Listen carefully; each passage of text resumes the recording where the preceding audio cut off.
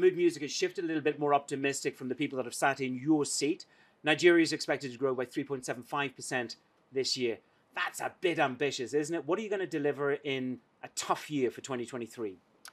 Well, for 2023, we're looking at a growth of 3.5%, and we're looking at closing 2022 around the same number as well. We're still waiting for our last quarter report to come out.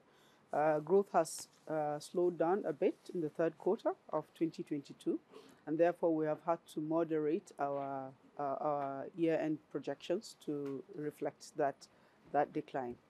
What's going to drive 2023 for you? If you've had to moderate in the Q4, what drives this year forward? What drives 2023 forward is increased revenues from the non-oil sector, and also the beginning of the pickup of revenues from the oil sector itself. I'm sure you know that we've had some problems regarding production, and but the production has picked up, and it looks good to continue to reach the numbers that we have put in the budget. So we hope. So what do you think Nigeria will produce in terms of oil this year? What's realistic? I know Melekari is going after the oil thieves. What can you deliver in terms of oil production? Our target is 1.6 million barrels per day. And that comfortably achieve that? That we can comfortably achieve that. We're about 1.25, 1.3 now, average off. So we should be able to reach that, and hopefully we surpass that as well with the measures that have been put in place. Look, you're in full electioneering mode, and the election is hot on our heels. Would you say your party has done enough to win re-election? Inflation, it's a global problem, but that's doubled. Growth has slowed to just an average of 1.1% from 2015 when you took over. You've done enough to convince the public to put you back in office? We have done a lot. We've done a lot in terms of taking care of the people, increasing our infrastructure stock, holding the economy to grow on a consistent basis. Despite 2 recessions, we pulled out of recession quickly and set the country back on the path of growth. We've also done a lot in terms of being able to provide for our people at the time that people need help the most.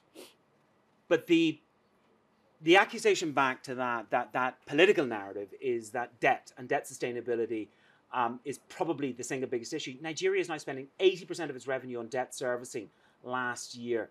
IMF reckons that's going to break 100%. That is not sustainable. You've not got a sustainable debt trajectory. Well, 80% is not sustainable, and our plan is coming down to 60% in 2023. And how are we doing that? We're doing that by increasing revenues and by significantly reducing costs to enable us cope better. But that's going to hit the real economy, isn't it? If you've got to pull costs out, that's going to hit the people on the ground. Well, the very people you said you're defending. There are some costs that we can pull back on that will not hit the economy, but there are some costs that we must sustain, such as provisions for education and health, as well as infrastructure. So you would defend robustly that you're in a sustainable debt sustainability. I'm struggling with that. We are sustainable in our debt trajectory.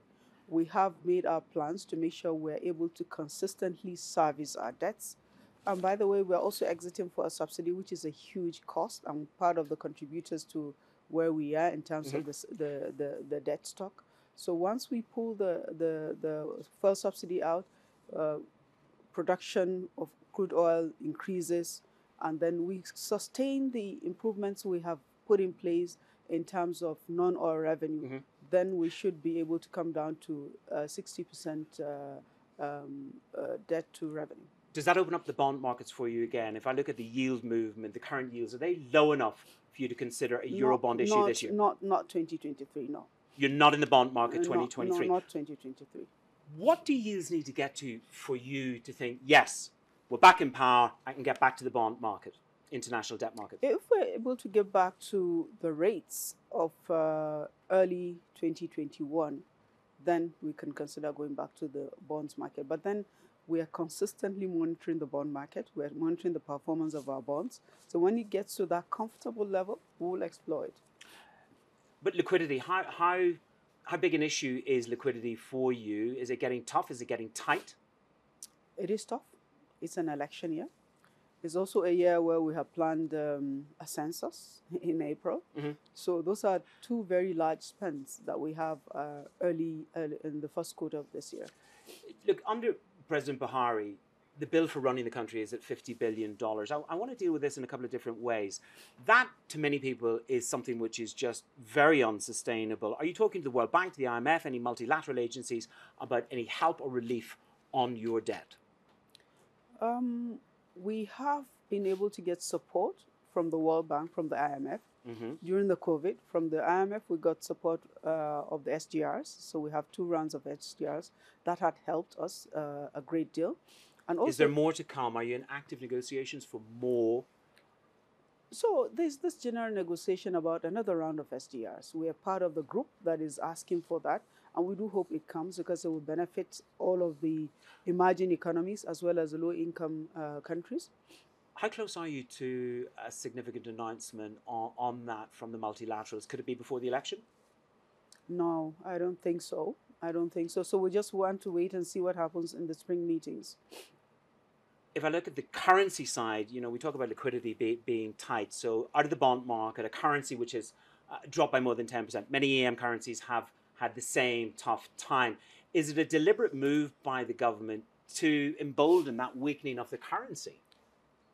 Well, it is a plan of the Monetary Authority, and it was planned carefully and implemented. Most people even say slowly, but we are where we are. And of course, what happens to the US dollar affects us as well. Of course. Yeah. And the dollar has come off from its peak. Is it time to dump those multiple exchange rates? I mean, it's cost you 144 billion between 2017 and 2021. Is it time to dump and run on the multiple exchange rates? So right now we have one formal market, the NAFEX, where trading is done.